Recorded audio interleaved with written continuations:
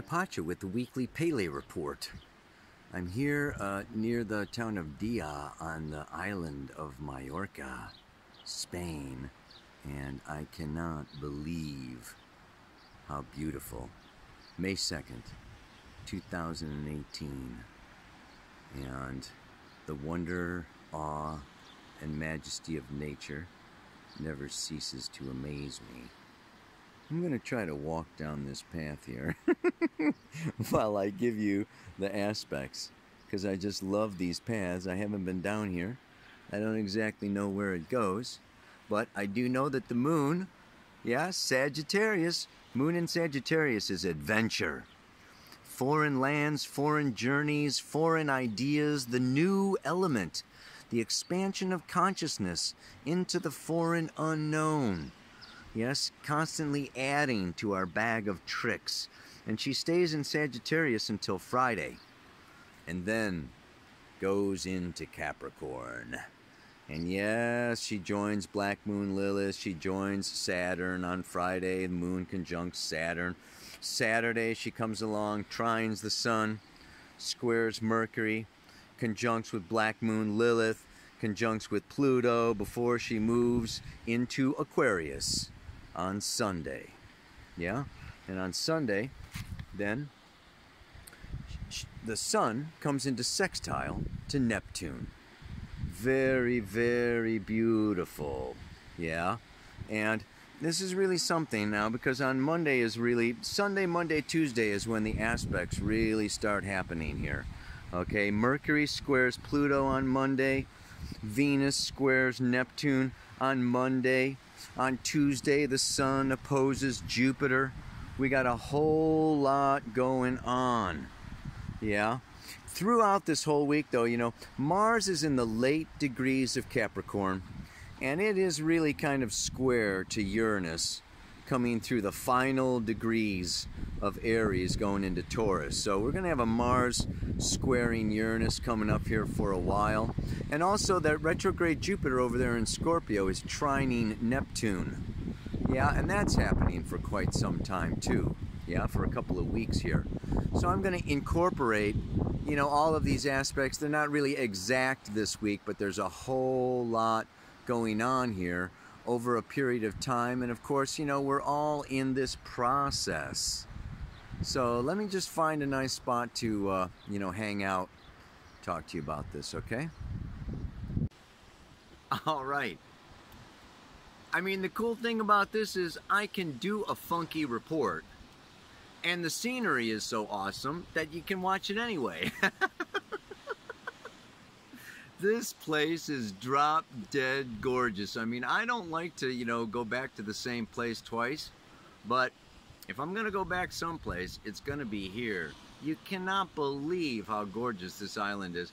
There are so many stone walls here that I was told it was likened to the Wall of China. They put so much work into making these stone walls. Maybe I'll put some pictures, you know, at the end of the terraces. And, you know, there's no mortar, you know, there's nothing holding them together. They are chiseled out, you know, to like fit together, you know, for thousands of years. I mean, it's phenomenal. It's very Capricorn. Solid rock, earth, lasting forever. Okay, I put the man-made cathedral, okay, last week, and now, you know, just even Mother Nature. Look at that rock behind me over there. It looks like it's floating. There's another one right down below here. It's a really phenomenal. Maybe I'll even pick this up. Check this out. Now look at that thing. I mean, is that amazing or what? I hope it's not too windy for you. I know people complain about this stuff. Anyway, I'm not used to moving the camera in the middle of a report. Now I could get all screwed up here, but you know, with all this pressure and tension, I gotta have some fun with this stuff, or I'm not gonna keep doing it. Okay, now let's get serious. This is a serious time. We've got Saturn, Black Moon Lilith, Mars, and Pluto all moving through Capricorn. Yeah, this is the sign, and Saturn is the planet of karma. It's payback season. Okay, you've got the new moon, and now you got the third quarter moon coming through there. And the third quarter of the moon, okay, also has to do with what? What goes around comes around, and we are part of a larger cycle. Let's look at just the monthly lunar cycle. We had the new moon conjunct, right, Uranus, Sun, Moon, Uranus in late degrees of Aries. That started it, okay? And now we just had a full moon in Scorpio, Taurus. So that moon comes around, and now it's going to come around for that third quarter square Aquarius, okay, to Taurus. So this is all part of this cycle, but this cycle is part of a bigger cycle. But anyway, what I say is the first quarter, the energy goes out. We have a seed at the new moon or at any conjunction of 2 planets or more. Mars just hit Pluto. That was like the start of a new Mars-Pluto cycle. Okay, and these things come around and they come to that 90-degree square. And we want to put something out. There's tension, wanting to manifest. And guess what? Then it does manifest. And then guess what? At the 270-degree square, it comes back at us. What goes around, comes around. And we can look at this over thousands of years. Okay? What we have been doing for thousands of years as a species is coming back. Yeah? What we've been doing for 248 years was the last time Pluto was in Capricorn. The birth of the United States in 1776. The United States is coming around to its Pluto return. Okay? And Saturn and Jupiter are approaching, okay, closing that cycle. This is like, we got karma coming for a couple of years, is all I can say. But particularly now with Black Moon Lilith, we have the dark feminine energy. And with the full moon in Scorpio, okay, just days ago, all right, you know, if you felt that energy, this is Kali, Lilith. All right, you know, it has to do with Sekhmet. It has to do with this dark feminine energy of the dragon goddess. Yeah? That is calling the masculine, okay, to stand in the truth. Now, we're all masculine and feminine. On one level, okay, women can be calling men to stand in their integrity, to stand in their truth, or die. Yeah? You know, like Kali is, you know, a killer. Yeah, the snake energy is killer. The dark feminine energy is killer. Sekhmet, they all loved blood. Yeah, she got, you know, into fighting and into war and into destruction and loved it. So you got to watch out for this energy. It's very powerful, and the only way to withstand it, the only way that the masculine or the man or, you know, whatever is happening, you know, with your essence, all right, is to stand and find your roots. It is your truth. This is what Capricorn and Saturn and Pluto and Mars and Lilith, all in Capricorn. Capricorn is contracts and commitments that are going to last through time. So it's like we have to make up our mind. This is a time to be making decisions. And when it comes time to making decisions, the thing with Uranus and Aries, Mars coming up to square that Uranus, okay, right, you know, and, you know, all of this other energy that's going on now is that we are free. We're free to choose who we want to be and what is our truth. Jupiter moving through Scorpio, yeah, trining Neptune right now, is a time of letting go of old beliefs, of letting go of old truths. This was true for me, particularly with my sexual energy and my emotional energy and where my attention is going. And not only my attention, but my second attention. We have our attention and we have our instinctual second attention. And it's really time to awaken to this second attention. What's really driving my bus? What's really driving my life? It's coming up, it's bubbling up. Okay, the dark feminine is calling it up. Are you in alignment with your second? Is your first and second attention in alignment? Yeah? Is your upper idealism in alignment with your lower chakra instinctual energy? Just where are you in this spectrum operating from? And this is where we have free choice. And it's not so much about right or wrong. It's about who you want to be. How you want to stand in the world. This is objectivity. This is what you come into as the elder. That's what this week's mantra is about. I am old enough now, yeah, to see my fear. So what's driving the bus? Is it love or fear? Yeah? Am I really afraid, okay, to expose my desires, expose my shadow, expose my truth, expose myself, be vulnerable to ridicule or rejection or judgment of others? Or am I going to open, and just show myself as I am? I mean, this is what's humbling about Scorpio. And Jupiter in Scorpio is lots. Jupiter's lots. Scorpio is humbling. We're all human, okay? We've all got shadow. We all make mistakes. We all lose. What are we afraid of losing? What are we overly attached to? What are we holding on to that we're afraid to lose? This can really affect our choices and our decisions and keep us from standing as our authentic, integrated self. You see what I'm saying? So this is kind of like a test. This is a test. Capricorn and Saturn are testing us. Lilith and the dark feminine are testing us.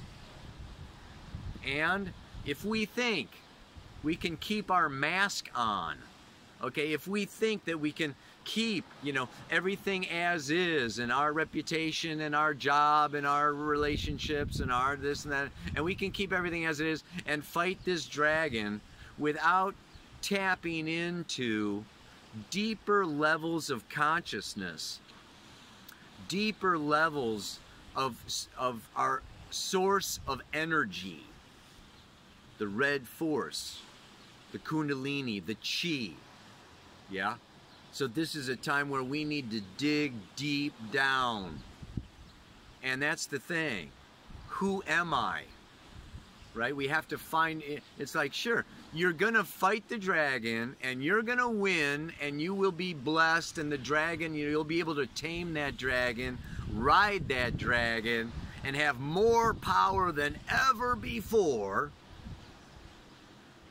Sexual, financial, intellectual, I mean, yeah, you can have it all. You can ride that dragon. As long as you know your truth. So that's the challenge now. The challenge is to dig deep down under all the recesses and the rocks and turn this over and turn that over. And is this, is this my truth? Is that my truth? Just what is my truth? And this is where we call in love. This is where the Jupiter trine Neptune comes in. Yeah, and Venus even coming around through Gemini. Okay, she wants to take that Venus conjunct Neptune. Comes around to the first square. She got, this is Neptune is divine love. Neptune is earthly love. Yeah, so we had this Venus-Neptune conjunction, okay, a couple months ago. And now, 3 months ago, and now she's coming around, and it's time to manifest the 90-degree square. Time to manifest that divine love through our earthly physical relationships and communicate honestly where we are, who we are, what we want, what we value, what's important to us, and what's not. Yeah? So this is like really, it can be very exciting. This can be a time where we go deeper and deeper and deeper and deeper. And this Neptune is magical. Okay, and we know that, you know, Gemini also has to do with the magician. And then we've got that Sun coming into this opposition with Jupiter. Yeah, Taurus, Scorpio. Anything can happen. It can be super beautiful. It can be really amazing. Or we cannot find our truth. We cannot stand in our truth. We can want to have it all. And here's the other thing where the choice comes in. And I think I said it in last week's report, right? There's vibrational levels. What kind of man do you want to be? What kind of woman do you want to be? First of all, you find out where you are, and then Capricorn says, I want you to get bigger. Yeah, I want you to, you know, be more. I want you to mature. So then it's like, okay, wow, I got to, you know, like raise the bar here for myself. I got to raise my vibration. And this is where the meditation comes in, where you have to seek and you know, really be still and be centered to know which vibrational level you're at, where you're tapping in, and where you want to tap in. And that is then when you really tap in fully, wholly, and completely. Spirit. It's like when you make a decision and a commitment and a choice, and you put your intention in a straight line, and with self-discipline and control you focus on that, boom, Mars in Capricorn, this is what I'm doing. Yeah? The whole universe, ascended masters, angels, saints, whatever whatever you believe in, right? The whole universe lines up behind you to bring it, to manifest it, and to give it. So that's where there's a little bit of pressure. A little bit of pressure, you know, it's like, well, okay, yeah. What am I asking the whole universe to line up behind me for? You know? What is the goal? What do I really want? Yeah? I'm doing this workshop here. I'm having everybody write their obituary. It's the first time. Just came to me the other night with that Scorpio full moon. You know, let's write our obituary. Let's you know, project ourselves into the future of what they're going to say about us when we're dead. How far did you get? What did you do? Did you fall down? Did you tame the dragon? Did the dragon eat you? Check it out, man. Could be something to look into. Anyway, the mantra for today, the mantra for this week. I am now old enough to see my fear and not let it hold me back. For I have seen the power of love pull a rabbit out of a hat. The rabbit out of the hat is the old trick of the magician. There is magic. Yeah? Magic lives. Magic is alive. Spirit, you know, works miracles. Miracles frickin' happen. Yeah? And when you're all in alignment and the universe, you know, is like behind that intention, and that intention is in alignment with a bigger intention, okay, I mean, this is like when the domino effect makes it happen. So, go for it. Stand in that core. Make that commitment. Line up your energy, chakras and centers, and freaking blast off, man. I'm old enough now to see my fears and not let them hold me back. For I have seen the power of love pull a rabbit out of a hat. Namaste. May you pull many rabbits out of your hats. Aloha, so much love.